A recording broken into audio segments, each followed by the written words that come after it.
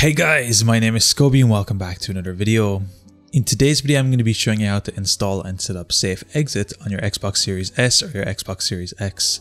This is a great app that allows us to safely exit from dev mode on our Xbox without having to worry about deleting anything. I'm going to be showing you step by step how to do everything.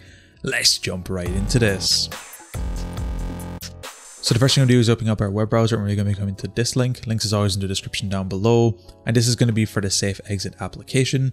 What we're going to be doing is coming here, we're going to be clicking the download button and we're going to be downloading these files. So I currently have my files downloaded and I have them on my desktop right here. It's safeexit.zip. What we're going to be doing is just extracting these zip files. You can just right click, extract all, select your location and click extract. Once your files are extracted, they'll be brought into a new folder, and here we'll have two things. We'll have our actual application file right here, and we'll have all the necessary dependencies for our Xbox Series S and our Xbox Series X. From this point, we're then going to be locating to our remote access console IP. This of course can be found on your dev mode dashboard underneath the remote access. What we need to do is come to any web browser and we're going to be locating to this. I'm currently on this right now at the moment.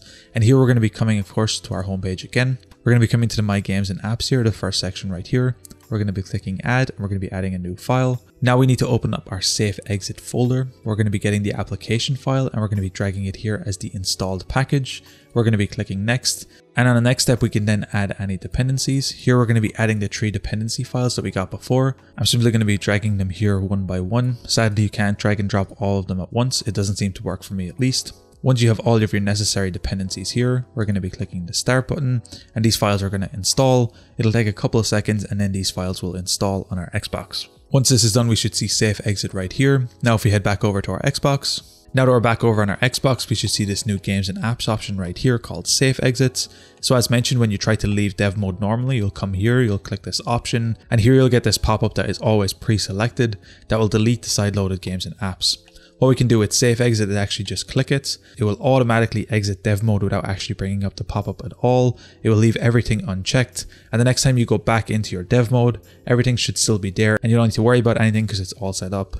Now from this point, anytime you want to leave dev mode on your Xbox, instead of going to the leave dev mode option, we'll just open up Safe Exit instead. And just like that, you'll leave dev mode on your Xbox without having to worry about anything. Anyway guys, it's as easy as that to set up and install Safe Exit on your Xbox Series S or your Xbox Series X.